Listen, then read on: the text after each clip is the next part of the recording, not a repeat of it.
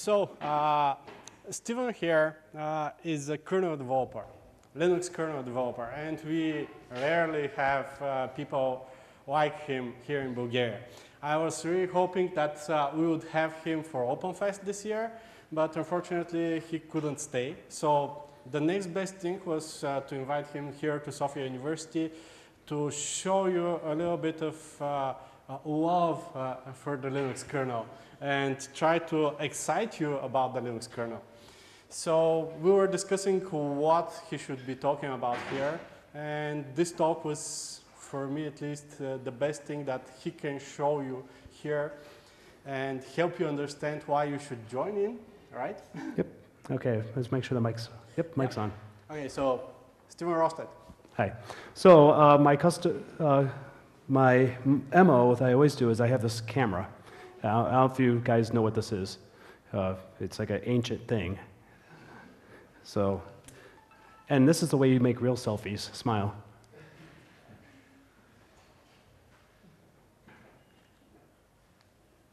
Perfect. So, I'll upload it. So, as Marian said, I'm Steve Rostedt. I'm one of the Linux kernel developers. I first played with Linux in 1996, probably before some of you were born. The 98, I started playing around with the Linux kernel, just had a part of my master's thesis. I actually even did the Linux kernel for my master's thesis. And then I can't advertise Coca-Cola. But we can advertise VMware. Right? No, that's what I work for. So then in 2001, I got my first job working actually professionally on the Linux kernel, porting the TimeSys real-time Linux kernel to various board support packages. So, different architectures like MIPS, PowerPC, ARM, fun stuff like that. And then I became a contractor, and then I got hired by Red Hat. I'm one of the original developers of the real-time patch, which makes Linux into a real-time operating system. That's what I got right over here. Long story, but that's not what I'm here to talk about. I'm basically here to kind of introduce you to Linux kernel via tracing, or ftrace. How many people have played with the Linux kernel? Okay, actually got a few people. Good. So some of this, I kind of broke it down for people that haven't done much. How many people have programmed in C? Most people? Okay. Good. So first I'm going to go through the overview of the computer. One thing I try to tell people, when they get into the lower aspects of programming, and not just web development or application development, but actually getting down to the kernel. A computer is nothing more than a Turing machine. You all know what a Turing machine. You've taken classes, you talk about the Turing machine, you have the infinite amount of tape, and just state machines. That's all. Anything a Turing machine can do, a computer can do, and vice versa. So they're equal. And I try to tell people that a computer is extremely simple. It just takes a simple command, add, subtract, shift, compare. It will jump to a different location. It will move that tape, which is usually what we call memory, to something else. So everyone's used to the green part on top, the application. That's where you might be programming. And you might do something like printf, where that calls into a library function that's going to do some magic for you. Or if you want to open, file read, file write, those applications or those operations that you do. And a library is going to do some work for you, so it makes it easier. So you don't have to interact directly to the kernel. But you can bypass the library and talk directly to the kernel. And you can even bypass the kernel and talk directly to the hardware, but that's beyond the scope. So basically, what you're used to, a lot of people are used to, is talking to the library, but I'm not going to talk about that today. That's not this talk. If you want to use GDB, it will show you your interface into the libraries. Everyone's used debuggers, GDB, hopefully you didn't get it. I'm more interested in talking to the kernel. Like I said, I don't want to talk about that. That's beyond the scope. So, everyone's familiar with this program, I hope. It's one of the most famous programs in the world. It's my favorite. I use it all the time. It's useful, especially for talks like this. And GCC, the GNU, I call it GNU C compiler, but I guess it's the compiler. I can't remember the exact acronym, but it's not that. And you compile your hello.c, which is, I call the hello.c, not hello world.c. So when you run it, it says hello world. Everyone sees this, very obvious. How many people have done this? Oh, okay. Okay, a lot of people, how many people have not? So basically I'm talking for you guys. Because I'm going to focus down to, this is what you see when you do objdump. It creates it into what's called an ELF file, executable and linkable format. It's the way it's written in, it's just a binary file written in on disk that when you execute it, you type in your bash command line or how it gets executed, it goes into the kernel, and the kernel will read the header file and know that and knows how to parse ELF files. And it's going to load parts of the file into various segments of memory, and then it's going to jump to a location. In fact, there's the start location that it's going to jump to. If you do read ELF, which is another application, you can actually find, it'll tell you where the starting point is. But look, there's a lot of code before that start. And that's added by GCC. There's no hello world right there. But I go to the next page, before I do that, the start function, you'll notice right there, it calls into libc. So start jumps in, and then it halts after that. So that's your actual program. It jumps into libc, that's going to do even more magical stuff, which will call these other functions, and then jump to main, because then it will look for where main is. Here's some more. This is the next page. If you're doing a less, and you hit enter, and you look at the next page, this is what you see, a lot of more junk that you don't care about. Then finally, this is the last page. It's only 3 pages. Hello world are these 3 pages when we do an objdump. And up here at the top, that's your program, that's main. If I zoom in, this is what you see. So this is addresses, this is machine code, this is the assembly. This is if you write assembly code and machine code. Now a lot of times I talk about machine code and people freak out. I actually have to know machine code sometimes for some of the various things I do in the kernel. That's because I do some strange things in the kernel that most kernel developers don't do. So I'm kind of the oddball among kernel developers, so I need to look at the machine code. I actually have to know things, like E8 is a call function. When you call a function, it does the opcode E8. That's very important to us. And you see it right there, E8, followed by a 4-byte offset. But that's the machine code for this. So this is what the machine will actually read. Heck, that's in hex. I didn't have enough room on my slides to make it into binary. You notice something here. Put S. Put S is another call, printf, and you have put S. But we didn't type put S, we typed printf. So why is put S there? And I didn't compile with optimization on, but GCC will actually quickly optimize because it will look out and say, hey, there's just a string format with no parameters. There's nothing to parse. It actually will know that in the compiling and say, hey, you just printf a string. So it says, why call printf? This is really a put S. All I'm doing is going to write whatever's in that string, which was hello world, and straight there. I'm not going, why spend computer cycles, reading and parsing through the format to find parameters to inject into the code, because that's expensive. A put S doesn't do logic, it just says write out whatever I write. So GCC optimized. So I want a printf. I don't want put S, I want a printf. So I have to go back to my program, and this time I'm going to add a parameter. Now I'm going to do something not normal. Instead of just putting in any old parameter in a variable, like that's boring. I could put an int x, assign x to something, and then call it. Then GCC might even optimize it if it notices that int x is a, what's it called? If it's a local variable that doesn't get modified, it might actually optimize it, put it into the string, modify the string, and then call put s again. So I don't want that. I want to do something different. I want to see main. What address is this program actually running in? So now what we had was this put s. I recompiled it, did an objdump, and now I got this. I got my printf. See, printf is here.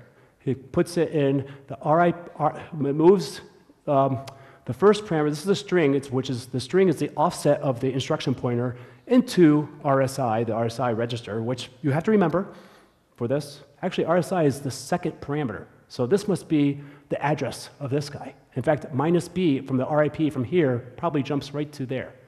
So this is the address of the RIP minus b, which is 11. Yeah, which is -11. Will bring you back 11 bytes to main. That's the main. The reason why RSI is the second argument. We'll get back to that later. RDI is the first argument, which is the string, and then it calls printf. So let's look at the main here, 1135. Remember that. So what do we expect when we go compile it, rerun, and we run our hello with main? We're going to expect 1135, right? Makes sense? Makes obvious? That's the address. This is what I got. You know, on older kernels, I would have gotten 1135. But on this kernel, I got this crazy mess. Funniest part is, I ran it multiple times, and I got a different output every single time. So this was confusing me. By the way, I wrote these slides yesterday. So I ran it, I have to go look, why did I get a different thing every time? It's a different value every single time I did this. And you could do this as long as you have a new I ran this on the 419 kernel, by the way, the 419 RC5 kernel. And I looked at this, but one thing I noticed, all these guys are the same. 135 is the same every single time. So I looked into the code, and I'm like, this is a security feature. And I found out if you go and if I echo 0 into a control file into the kernel, it's a kind of an optimization, like a switch that you could have. So I echo into /proc/sys/kernel randomized VA space, virtual address space. So basically, by the way, don't do this. This is a security feature. It's basically, so every time you load anything into the, like execute something, it's going to randomly place it in virtual address space because it's a real, ELF files are made so they can be executed anywhere. That's why you had the offset from the instruction pointer and not just a hard-coded address space for those parameters, the string and for the values. So when I ran that, it still put in some strange number, but every time I ran it, it was the exact same thing each time. So I'm sure you guys seen these things. This is what page tables look like inside the kernel. And this is, if you ever do anything inside the kernel, you have to be very much aware of this. This is how virtual address space gets mapped to physical address space. Now, in physical address space, that's the, right here, I know I didn't have much room on the slide, so I made this 32-bit, although this is 64-bit, so just pretend this is 64-bit. But it just made it easier to put on the slide. So I made this 34-bit. This is the whole address space. Now, don't think it's memory. It's not, because address space also includes access to devices or access to something else. So it's just basically a space that you could tell the computer or the CPU, go look at something at a line and something's mapped there. So at boot up, the BIOS will actually map things. It'll map memory to certain locations. Zero may not even be memory. So if you do a null pointer, that's why you'll never have to worry about writing to something, because 0 a lot of times isn't mapped to anything. So if you write there, this will actually fail, cause a fault. So the way we do this is a virtual address space. And if I split this up, which I did, this is 564, so I have 564, I put it down here, and I broke it up by 4s, but I split it in colors because this is 9 bits, so I had to break it down into binary. So I translated the hex into binary. These are 9 bits, 9 bits, 9 bits, 9 bits, followed by, 12 bits. So this is an index. 9 bits is 512. So the first one is your global page directory, which is put into, you guys don't need to care about this. By the way, just to let you know, I'm just telling you things just to get so you're aware of things. This is not a lecture, there's no test, there's no exam, I don't expect you to remember any of this or learn it. It's just sort of get your interest. If you want to know more, then all you have to do is go and search the webs and do this. So I'm just kind of showing an overview. So ideally, this is the page descriptor table. This is the start of your, basically your address, your virtual address space for your application, which is held on x86 in the CR3 register. So there's a special register on the CPU that's called CR3. You load something in there, the CPU is going to go and look for, it's going to be a physical address space. So what I put in the CR3 register, this is actually mapped somewhere here. So it's going to jump there and expect this format, and this is going to be a table. So if I write into a virtual address space, it's going to take the very first byte, by the way, down below it is the hex of the first 9 bits, which is AC. So the index of AC goes down here, and then it reads this physical address space, which is somewhere here, jumps to it, and it's going to expect another table. So I guess the page upper descriptor, so then it does the same thing, 0 and 7 jumps down here, looks up, page middle descriptor, come down here, jumps up until you finally get to your page table entries. And then here, the last one, jumps to actual where the physical space where this will finally map right where you are. So that's just an overview of physical address. Don't really have to worry about this, but just know that what you write in virtual address space is not what you need to know for, or is not going to map always to the same spot in physical address space. In fact, it may not map to anything, and when you write to it, it may send a sig or a fault to the kernel. The kernel will say, oh, this memory is actually in your swap partition. And then it will read the swap partition, load it up into real memory, fill in the page entry table, and then go back to the kernel, and you just happily move on. So that's how swap works. So if you're ever wondering about your swap partitions, that's just mapped out, and all you do is remove the entries here or put a flag there saying this guy doesn't exist, and it's going to fault, and the kernel is going to say, oh, okay, I'll just memory loop it. And it could put it someplace else. So you can move these things around anywhere you want as long as it's mapped properly, correctly here. So if you have 2 applications, the same virtual address space could be mapped to do 2 different locations. So this same address space, if you have application A, application B, application A, this points here, and application B, that same address points here. So there are 2 different locations, same virtual address space. So in address space, usually, again, I'm still doing 32-bit because it's easier. I don't want to spread there. It's like, so you have 0 to some number is your user space. Anything higher than that will be your kernel space. So your application is your main is going to be mapped in user. But the question is, what's in kernel? And that's what we want to find out.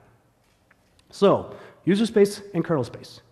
Now, there's a special flag set. So what we call, in x86 world, there's like ring 0, ring 1, ring 2, ring 3. I guess ring 3 is like 1 and 2 is not used, 3 is user space, 0 is kernel space. And it's a mode of, it's just a bit that basically is in the CPU. And when you're not in ring 0, you don't have access to anything in the page tables that say this is ring 0 only. So if you try to access that, it will kill your process if you try to access anything in these ring 0 kernels. Although with Spectre and Meltdown, you could get around that, but that's another lecture. Anyway, so if you have user space, you have your applications, and yes, I know I put Word and Outlook. It was the first thing to come up on the Google search for images, and I didn't have much time. I wrote this yesterday. So each one has its own virtual address space, mapped by page tables, and they don't have access to the kernel. And then say you have something they share a library like libc's, dynamically object library. So what we do is that one file is mapped somewhere, doesn't have to be the same place, somewhere in the virtual address space of each of these applications. And when these applications need to do something special, like read a file, read networking, read or send a packet, show something on the screen, take an interrupt, or be able to read your keyboard, they need to talk to the kernel because all that is done by the kernel. The kernel is the service provider for anything that the applications want. And they do that through system calls. So everyone here should hopefully be familiar with system calls. System calls is the way to access into the kernel, to figure out or to be able to get something accomplished that normally you can't accomplish because you have to access something else. So you open a file, read networks, files, and it's an application programming interface, API, so that it doesn't change.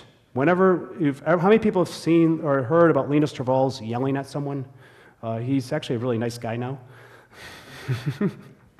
No, but one of the things I used to yell at was when people break applications. You don't break user space. You modify one of these things of the system calls, you will break user space. Although the whole thing is, if you break user space and no one notices, did you break it? And the answer is no. Linus has actually said that. He says, as long as no one complains, you could change user space. So the system calls have changed and no one noticed. And it never broke. So how many familiar with strace? Okay, I should probably say how many people not familiar with strace. You know, yeah. No, you're too lazy to open up your, or raise your hand, or you don't want to, or embarrassed or something like that. Anyway, strace is the system call tracer. It's a very, very useful tool. It's very slow because it uses ptrace. Ptrace is what is a utility in the kernel to be able to hook into other applications. You become its parent, and you could monitor it, you could stop it, you could step through it. GDB, your debugger, uses ptrace to stop an application. You could do everything you do in GDB, where you could read memory, change memory, have something move step by step, or run to a certain point and stop. That's all handled by ptrace. It's a horrible interface. Don't ever use it. We're trying to find other ways to remove ptrace.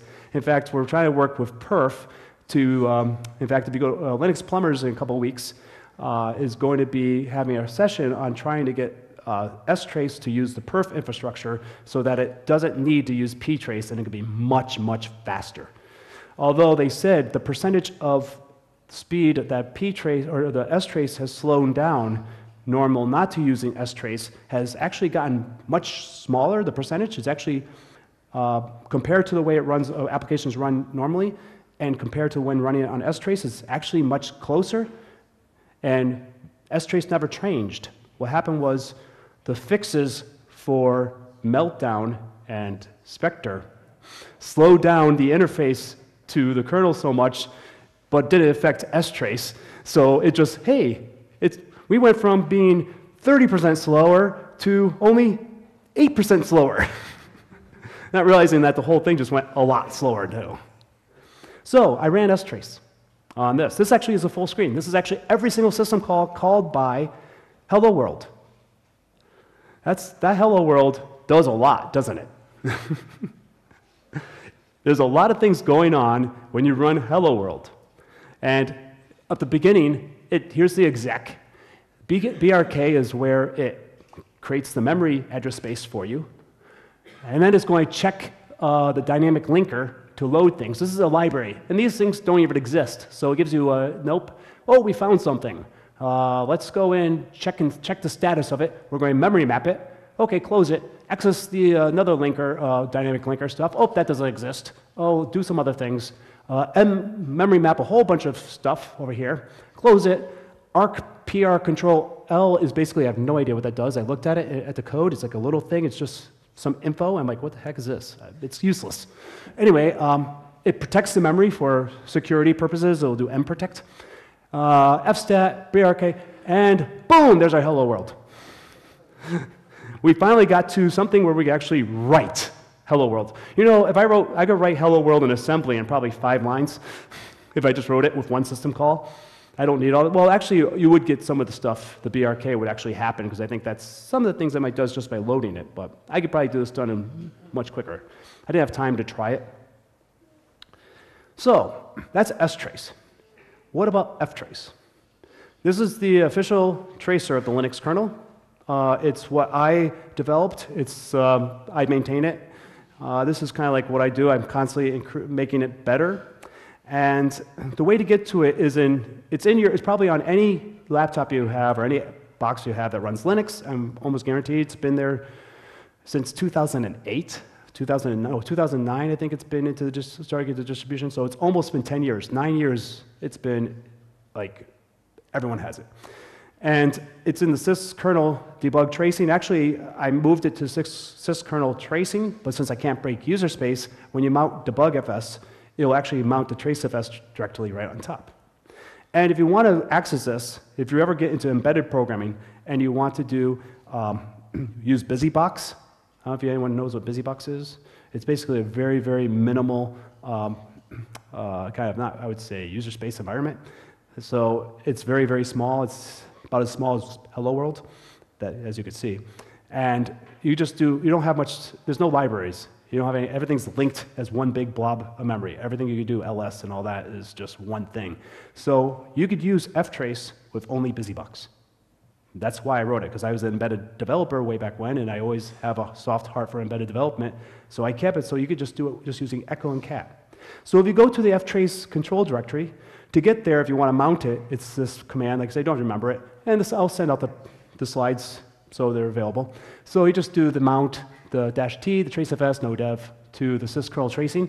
The syskernel tracing directory will just, it's a pseudo directory that the kernel creates for you. If ftrace is enabled, you'll see that directory. So you just have to look there to see if ftrace is enabled, you'll see that directory there. In newer kernels that created the tracing directory, otherwise you have to mount debugfs. So then I mount it, then I just do ls. Here's all the things that you could do, for tracing. I highlighted some of the things. Now what's really special that Greg, I don't know if you guys know who Greg Crow-Hartman is, he's the maintainer of Stable. He was so impressed by ftrace because we're the only one that created a file system with a README. The funny, thank you. The funniest thing about the files, I removed this just because it was kind of a joke, but it takes some memory in your space. Like I removed it, but it was a great joke. Was the first thing in the README was how to mount the tracefs directory, which is kind of pointless because if you're reading it, you already mounted it. So if you cat trace. If you go in that directory, just cat trace, you see a header and nothing. So that's boring. We want to do something. We want to see something, some action. What do we want to do? So we echo function. This is actually, will enable tracing on pretty much all functions in your kernel, and this will go on forever. There's two files. There's trace and trace pipe. Trace when you read trace, that's it's a non-consuming read, so if you pause tracing, you could read the trace file over and over again. It's always going to be the same. But to do that, when you read the trace file, it actually pauses tracing when you're reading it. So you could do it over and over again. If you want a producer-consumer where it's not pausing tracing and tracing never stops, trace pipe, there's a trace underscore pipe in your directory. You read that, it's a consuming read, but also it doesn't stop tracing. So you could run that. If you just did echo function, cat trace pipe, it will go forever. It will never stop. It'll constantly, the cat itself reading it will cause events into the trace event buffer, and it'll just read its cycle itself. To disable tracing, you just do no op current tracer. Done. So the thing is that we have now is trace command. This is what I want to do. This is some people back there helped me develop this. Trace command is a command line utility, so you don't need to do all the work of everything. Because yeah, BusyBox great. I make sure that ftrace is still functional for everything I do. We could do with BusyBox, echo, and all that. But for more normal users like myself too, I actually don't want to go in and type things, and I could make scripts. That's not useful. So I wrote a trace command. By the way, I hate the name. There's a historical reason behind it. I'm not going to explain it here, but there's a historical reason, and I was going to change it. I even had on Google+, if you guys remember what that is. It still exists, I think. Anyway, I had this Google+ poll about what I should rename it to, and the #1 thing that people picked was, keep it the same, my scripts are using it. Can't break user space. I was like, oh, I hate the name. So you have to be root to do anything useful, because tracing is really kind of, the funny part is one of my friends, Case Cook, who is like the head of the security of Linux. I always laugh, him and I are friends, and it's funny because he's always trying to secure the Linux kernel, and I'm always trying to crack it, crack it open. I want to see what's in there. I want to see it. I want to modify it. I have dynamically modifying the kernel. Function tracing, think about how heavy that is. You know how that function tracing works? It actually puts no ops at the start of every function, which is very quick, so it reads the no op and disappears. But when I enable function tracing, I dynamically modify the code so it calls a tracer.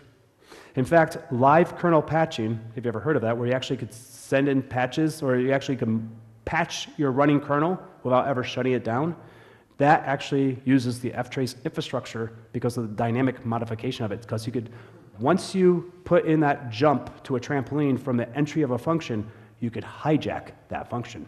Because you go to the trampoline, nothing says you have to go back to the function you called. You could go back to a different function. So you could actually, that's how live kernel patching works. It takes one function, or it takes a function, looks at it, we need to makes a fixed function into memory. And when you jump to this function, it calls the ftrace infrastructure, and then it returns to the new function, and that's fixed. And this function just sits there in memory, taking up space. Well, anyway, trace command you could download from up there, like I said. And it's simple. You do make doc. By the way, I try to keep all the man pages up to date. I'm trying to. They're pretty close. So instead of using the BusyBox way, where you mount your file system, you CD to the tracing directory, you do echo function to current tracer and cat trace, you do this. From your normal directory, you do trace command start -p function, which means P is, okay, it's a misnomer, it's a plugin, but it's not a plugin, so it really is a tracer, but it's still -p. -p function, trace command show, and boom, you see the exact same thing. If your tracefs directory is not mounted, it will mount it for you. You don't need to worry about that. It takes all the work away from you. So I'm recommending people using trace command. I'm trying to do less talks about accessing the function, ftrace control directory directly. That's a tongue twister. And so I rather use trace command because it makes it a lot easier. So let's look at the syscalls from ftrace's point of view. So I'm running instead of doing strace, I'm going to run trace command record, which records it into a data file. This is another thing that's great about trace command, because you can actually not worry about the trace file. It will actually stream the data right into a file that you can analyze later, and it can be as big as you want it to be. You can fill up all your disk space if you want. It's good at crashing machines. So you do this, trace command report, and this is, you see, this is all the things it kind of does. This is all the sys enters, sys exits. And I cut this so I can get to the bottom to show you, here's the sys write. This is the buffer. This is, if you count that, I don't know, 16 plus 13, whatever, 20, whatever. That's the hello world address. So this is the buffer to hello world. So back to this whole idea of system calls. We have strace up here that does everything from user space with help of the kernel, but ftrace doesn't need user space. It's in the kernel. It does the view from that. So it's much more powerful. So let's say the whole point of the talk is I want to learn the kernel. I want to know, what does write do? Okay, we know printf did a syscall to write. I want to know, let's follow that. Let's see what write actually does. So I trace our hello program, and with a function graph tracer, which is kind of cool, but here I do -- max graph depth of 1. Now, function graph tracer will show you all the functions that are called in like a C format, all the way down, all the way up. It's pretty cool. I didn't really do a snapshot of it. But if you tell it, give me a max depth of 1, it's only going to trace the first function that goes into the kernel and then back. That's it. It doesn't trace anything else. It jumps in, because that's all I'm interested in. I want to see, right now I want to see, what does hello world do? How does it get into the kernel? Because it shows you something that strace doesn't. Page faults. You didn't see that on strace. So remember the page tables that we had? And what we did before, so when you execute a function, it doesn't load that ELF file into memory. It just sets up the page tables to say, this memory location here represents this part of this ELF file. And it doesn't actually read the ELF file. It's much quicker. Because think about it. Imagine what you have to think of when you open up Chrome. How big Chrome is. If I had to load that all into memory at one shot, no, that would take forever. So instead, it only loads on demand, unless you do mlock all, but don't do that. So it loads on demand. So when it goes in, so here's, you actually see it in action. So let me see here. So when it actually did a load here, did some system calls here, and it did a load, it actually did a page fault. It actually signaled and went into the kernel, not by a system call, but because it tried to read memory that wasn't there. They tried to execute memory, took a page fault. The kernel said, oh, this memory area belongs to this page. It will load the page of memory in and then go back. It go to the next page, fault again. So it slowly, lazily fault on on-demand pages. So that's what's happening right there. And then it's doing syscalls. I see, Okay, here's my file enter access. Let me see if I go there. Oh, let me keep I jumped down because this does a lot more functions because I had a lot of page faults. And finally I get to, here's my write, here's my sys write, here's my sys enter, and I get, oh, there's a do page fault before it, and then I get do syscall 64. Well, I want to know more about what function is being called, but do syscall 64 isn't very useful because I want to know only about the write function. That's the only thing I care about. But all syscalls seems to go through this function called do syscall 64. So that's actually the first thing that gets called, and then it probably reads the what's called, I think it's the AIX. One of the registers has the information of what system call you're doing, because the system calls usually put the value of a system call, which is just an index into a table, and then it does a call, then it calls do syscall, then does a jump table. So I need to find out more. Am I talking too fast? I'll slow down. So what I did instead was I did max depth 2. So I want to see not just the function I called, but I want to see the functions that it calls. So you can actually see the do page fault does retrieve find VMA. That's the virtual. That's basically the find VMA. Finds is where it's looking up where is this memory located. It actually finds your memory mapping because it's got to load something. So right there, you can actually kind of see what the thing is. Handle MM fault. So it finds the VMA, then it calls this handle MM fault. That's going to pull in the memory for you into where it has to go. And then, it does unlocks and then comes back. So if this is a little thing, you get to see a little more of what it does without overwhelming you with all the patches, the data. And here, oh look, it called something unique. I want that underscore 64 sys write. So let's look at that function, and only look at that function. So I ran it, and now this is a function graph tracer in its true glory.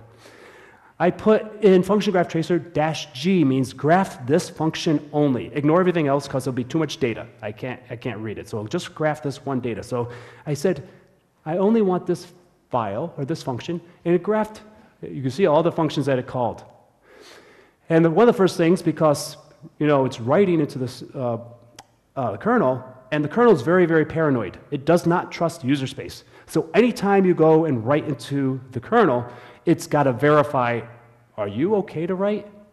But honestly, I don't care about that. I want to see where the printf goes. So what I did was hello, did I do it? Well, here's the verify write, all the verify write functions. I want to ignore this. I don't care about this, the verify area.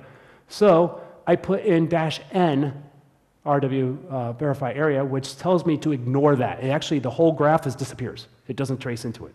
So that function actually disappeared. You don't even see it. So now I get to look here and, oh, look, I got this. Well, I got an interrupt. So I put in an option. Don't worry about this. Actually, it would have been easier just to put the SMP interrupt as don't trace that. But I put in no option, and this sometimes works, sometimes doesn't. It just kind of get things away. But every so often it interrupts. It's buggy. I have to fix that code. And I ran through it. So now I got something a little more variable. I go, okay, so VFS write. So this guy calls this thing called VFS write. VFS stands for Virtual File System, which basically is the handle for all anything in file systems, whether it's ext3, ButterFS, a virtual file system. They all go through the VFS layer. So the VFS layer will do all this stuff. It does some paranoia checks for this is the TTY write. So the console is part of the TTY. So don't worry about teletype, whatever it's called. Old, ancient things, we got to rewrite, we got to get rid of it. But anyway, it's still there. So you get to see what that does, and it does all these things, and this does NTTY write. That's an interesting function. By the way, a little trivia, I think in 2003, my very, very first patch I ever got into the Linux kernel was for the NTT write function call. I have to go look it up again. So I go to the next page, and it goes down further, and does this PTY write, and goes and inserts it into some string flag, does some flip buffer thing, and then it queues some work, and then calls some block, but queue work on something. So basically, I think what I'm assuming is it's putting it someplace, putting data somewhere, and calling something else to process it. It goes further down, and then there's the TT. This is a try to wake up. So it's actually waking something up. Whatever it's waking up, I don't know. And then it goes on further and say, okay, wait, oh, here's do output character. So that must be important. I don't know what it does, but it must be outputting some character. And then it flips you off some more, and push, does some more insert work, adds some more stuff, goes, now it looks like I'm coming out of things. There, that's it. That's all the write system call. You'd think it was easy. That was a lot. So what do we learn? First of all, we learned the system call write is way too big. So it writes the standard and puts it in some buffer. And it wakes something up to do something with that buffer, but we still don't know what it did with our buffer. Like, okay, it wrote to the buffer. So system call write went somewhere. What do? We need to dig deeper. So let's say I want to start seeing what else is there. So instead, oh, by the way, let me just go back. One thing I didn't notice to tell you, that dash capital F that's there, that means follow this program and don't trace anything else. So it actually filters everything else, but it only follows that one program. So now, after I go up back here,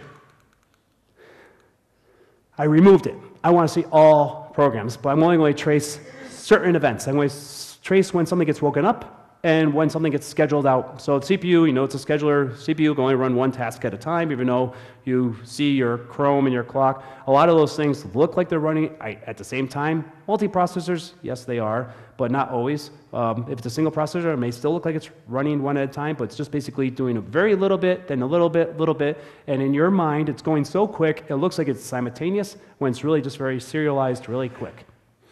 So I want the scheduler so I could see actually how things switch. This is a lot of data. You see everything? Everyone understands everything that's in that slide, right? Good. TMI. It's too much info. So when you do trace command record, you get a lot of information. And that was just on, what, 3 events that I traced? What was that? Yeah, 3 events. Sched wake up, sched switch, and these are not even common events. I mean, it's common, but there's other events that are even more busier. So,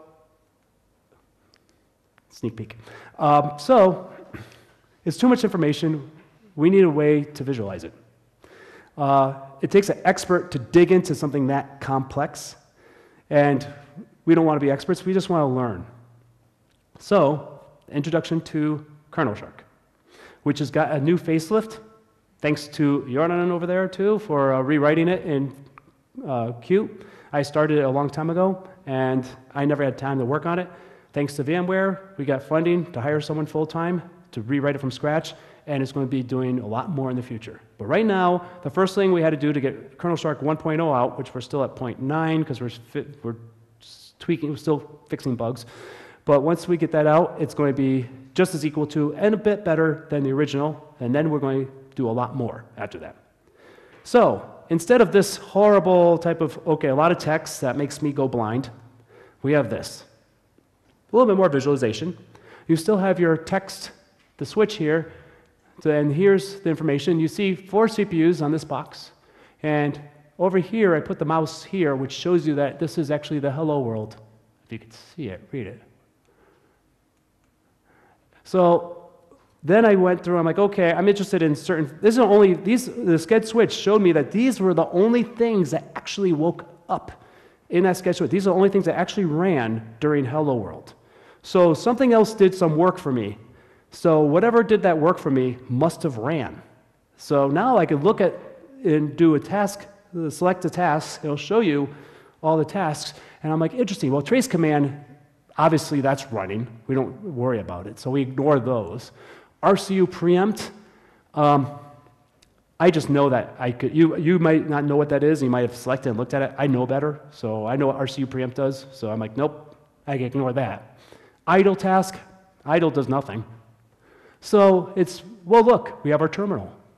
By the way, I use XFCE if you haven't noticed. So it's my terminal, so the terminal is important, because that's what displays printf. And then we have 2 worker threads. And those are kernel threads. They're not user space threads. Those are actually the kernel created them. So you can't get rid of them. You can't kill them. So now you'll notice that it shows the CPUs, horrible resolution, but squint. That's the terminal. These are 2 worker threads here. And here's all the way the work happened. Now, whoops, right? Yeah. Oh, but there's not much information there. And by the way, the reason why At first I thought this was a bug, and in fact I called Jordan up saying, there's a bug here. It's like, wait a minute, this here is select, you can't really see, but that's the wake up, or that's the actual write. That's the write system call that the kernel, that printf, or the hello world did. But that's not, we saw all the code before that.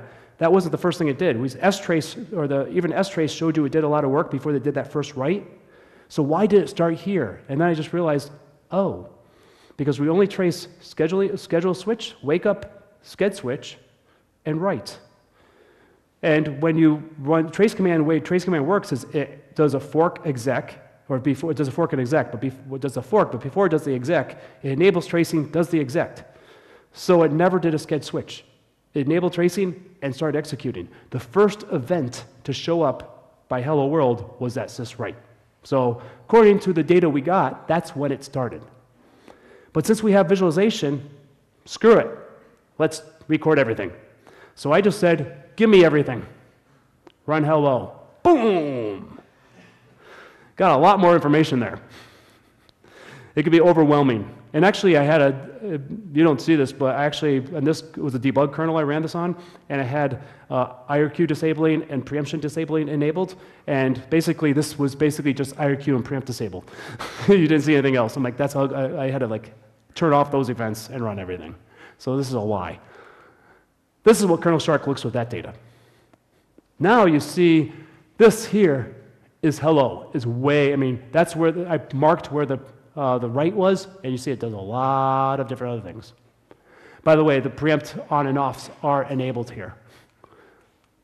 So I want to zoom in. So I take my mouse, slide it over, boom, it shows you this. So here's where the write is, and I'm going to look.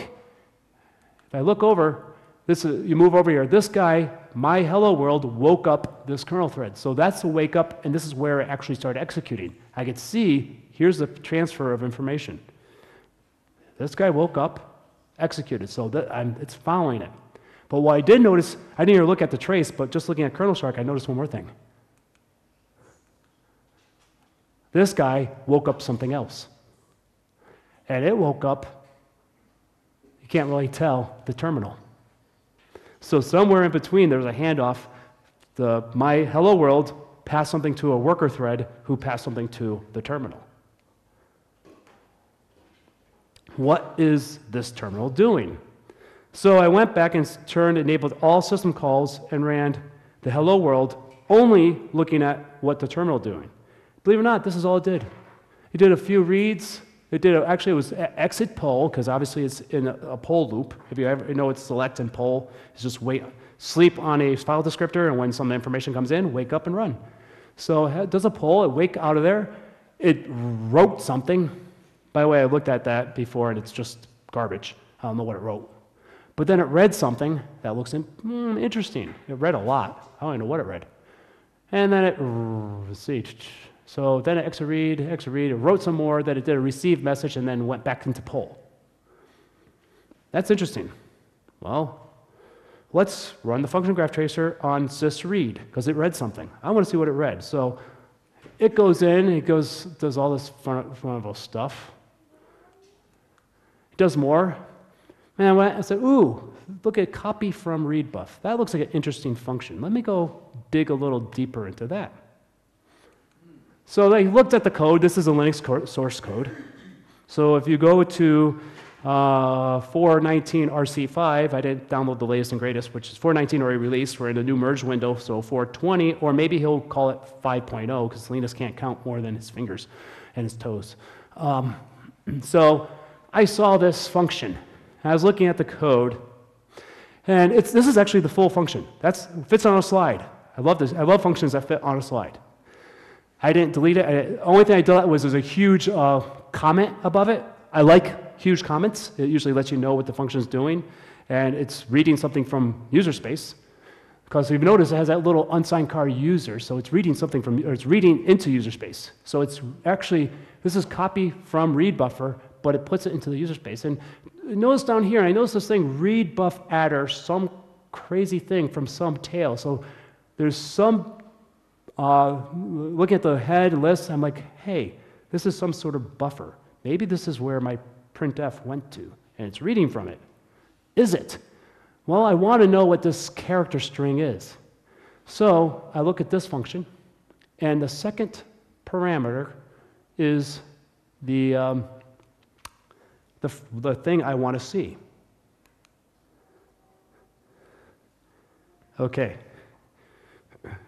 What I did here was, now let's get into something a little bit more magical. Let's create our own event.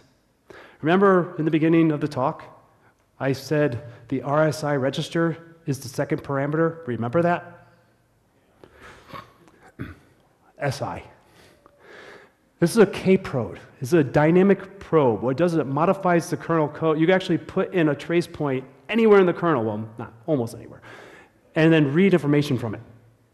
And I put it at the start of that trace audit data file.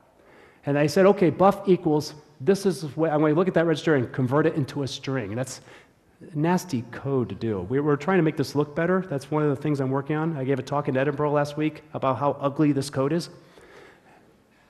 So this is the second register, string, and I put it into sys kernel tracing kprobe events. It created it. Then I ran trace command record -e data, hello, and trace command report. This actually was a lot bigger, a lot full of crap. But look what I have here. Hello world with the address on it. It worked. The problem is, this was a buffer, and I said call it a string. And this is why I said don't do this at home. Because if you go back to what this is, actually, this guy is a void pointer. That from, and it's actually passing n, which is how much to read. So it's a void pointer telling you to read. This string has no null character at the end. So when I told the K-probe to read everything, it just read a bunch of memory until it found a null character. So this actually was much bigger, but it made the slide so ugly that I got rid of it. But there, I found the full path from where my hello world sent something and then where it read. You'll never look at hello world the same again. Thank you. Questions? Oh, we throw. And by the way, okay, to encourage questions, we'll give you one of these. Questions? No questions. That must mean my talk was so good that no one, you already got one. No, I heard one question from the audience, but now they don't want to repeat it, so sorry, I'll repeat it for them. If I want to start with system programming, where I can start? Wait, start what? With system programming, with like programming for the kernel. If you want to program for the kernel, where would you start? Which is a good starting point? That's a good question because it's been so long since I did it. And when I did it, my first introduction was actually in school. It was for the 2.0 kernel, so that tells you how old I was. And I had to replace the TCP/IP stack from a protocol that does send and acknowledge to a credit negative acknowledge protocol, where we rip out all the things, because TCP/IP is very much a bloated protocol made to run over a unreliable network.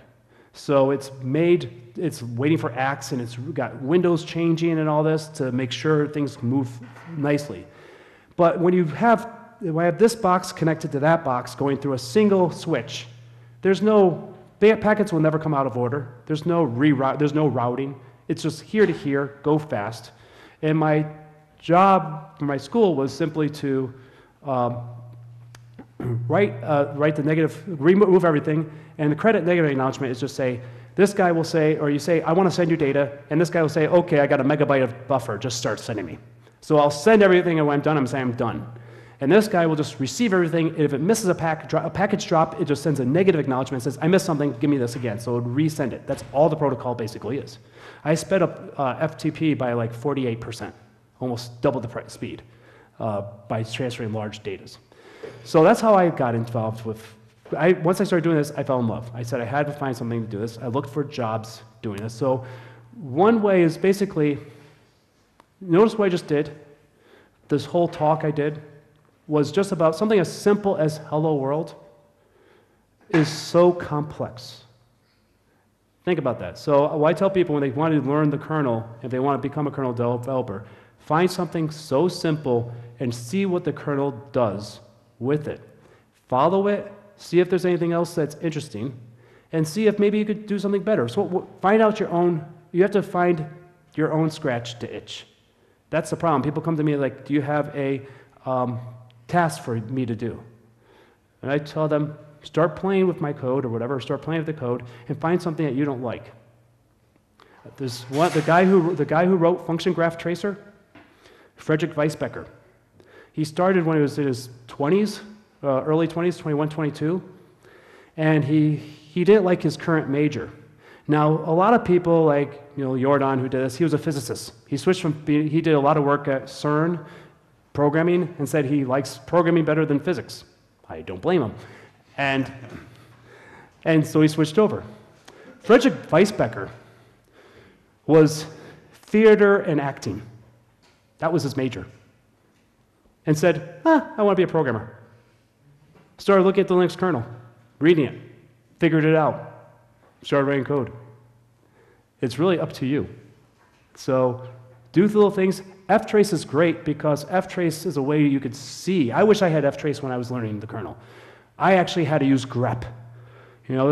Seriously, you hit a function pointer, grep, and then you find a function, then you say, what you hit, will you be hitting a function pointer? So basically, you're following the line, you get to a thing, and it says, okay, this guy's calling this function, which, okay, off of some, so basically it takes a data structure that has a bunch of function pointers, and it called one of the functions in the function data structure. And then I searched that data structure. There's 70 or 80 of those data structures, all with their different functions. And I'm like, oh, okay. So I would put a print K, which is like the printf, inside the kernel to print what that guy called, run my program again, see a print K come out saying, oh, that's the function. Now go and trace it.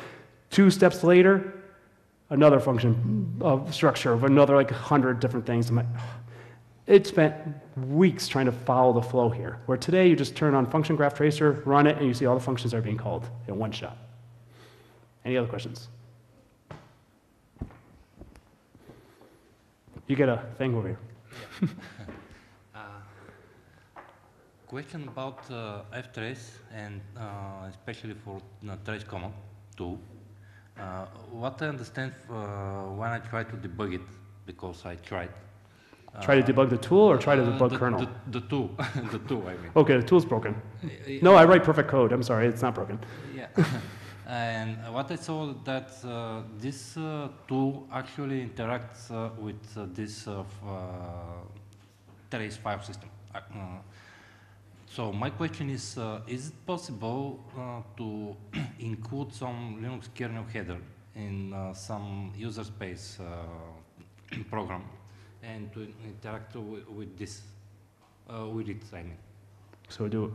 So I mean to, is it possible to include some Linux kernel header in some user space program to be able to receive all of those data, which is traced directly to the... So basically taking a kernel header and include it into, I mean, I guess that's what BPF trace kind of does. It takes a kernel header and includes it in the thing. Now the question is here, okay, you could do that. You build it. Yeah, I got a little feedback on the other one. So it takes the am I still on? Okay. It takes the header file from the kernel. You compile it into the other one. You get the same header files. Now, what happens if you run onto a different kernel where the header file is different? So it doesn't work. Yeah.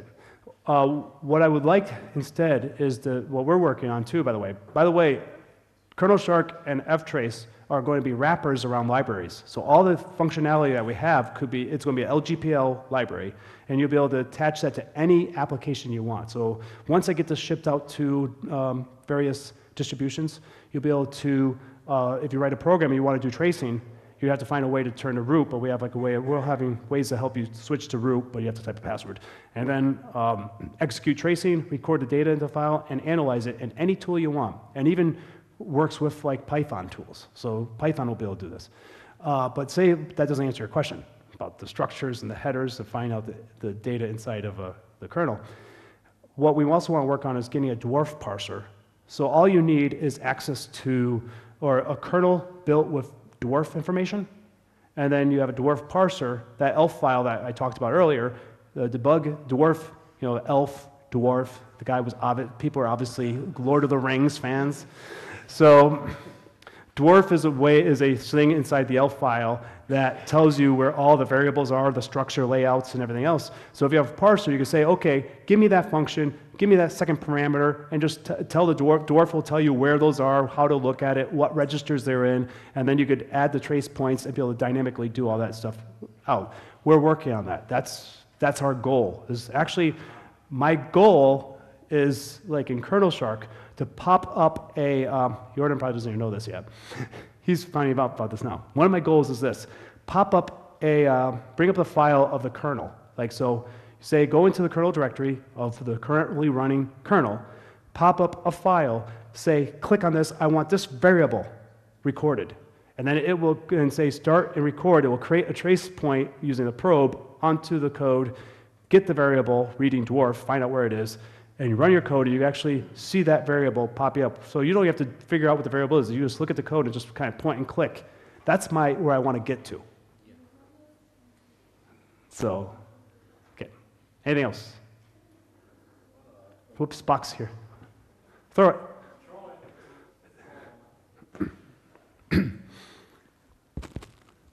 Is it on? Yes. That part, yeah. Maybe yeah. not. Do you hear? Yep.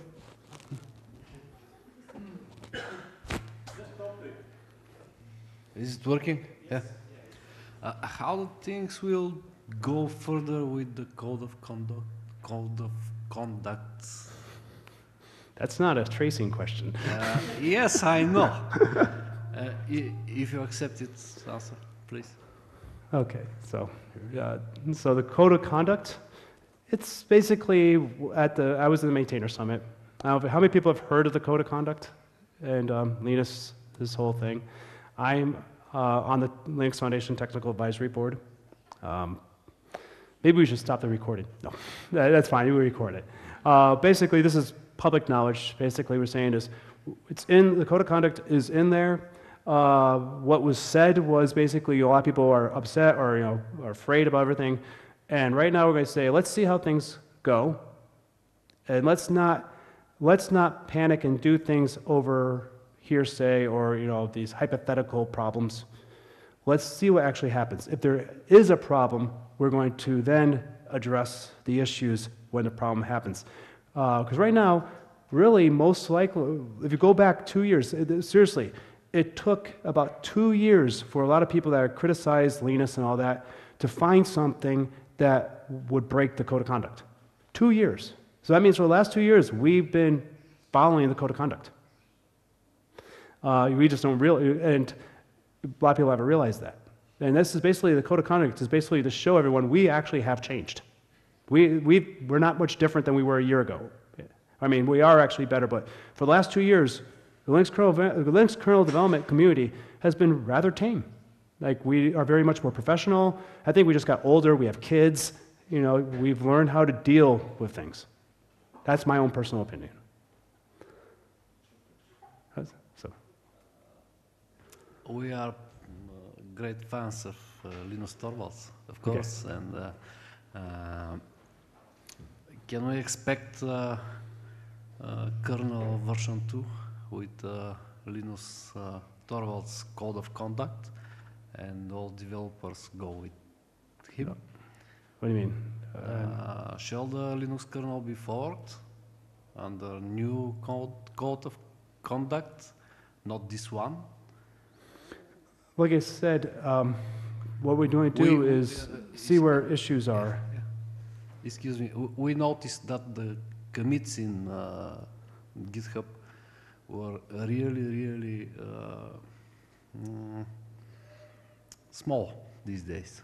So we heard that committers will take their work back and will set up a new project under their That's rules. new to me. Rumors only, like Yeah. Mac rumors, you know. I don't see that changing. I don't, I haven't heard that. That's the first I've heard of it. I don't know anyone that's pulling out in there and doing things. I mean, we have an interpretation document that's very much explains the way we're going. And it's one of those things where nobody likes it, which means it must be written right. So it's not, and it really comes down to the real is a perception problem. Like I said, the Linux kernel has been really, really good, and we're not changing, but there's a perception that we need to change. The code of conduct helps change the perceptions that's telling people we've been like this for 2 years. And it's not, Linus may not be swearing as much, but he already turned things down already. He's already said, no, you can't do it this way. And yeah, he won't be as colorful, he won't be as, won't be as quotable, and that's a good thing. The problem, the one thing I would let everyone know, the problem with the Linux kernel community that no other open source project really has, we have a celebrity. Linus Torvalds was even invited to the Oscars. Okay, so he is a celebrity. People watch everything he says every day. Whenever he sends out an email, there's at least 100 reporters reading every single email.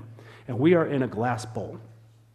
No other project is there 100 or so reporters reading like the project leader's email. So when he goes off on something, it gets into the headlines. And that makes us look bad. And the problem is we are trying to be inclusive.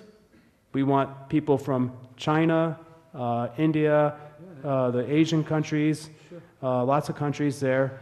And we can do a lot without having the big, retroactively aborted comments. It's clever. So maybe if you see Linus or something, just tell him one time, hey, come on, insult me, please. Thank you. Yeah. Anything else? Okay.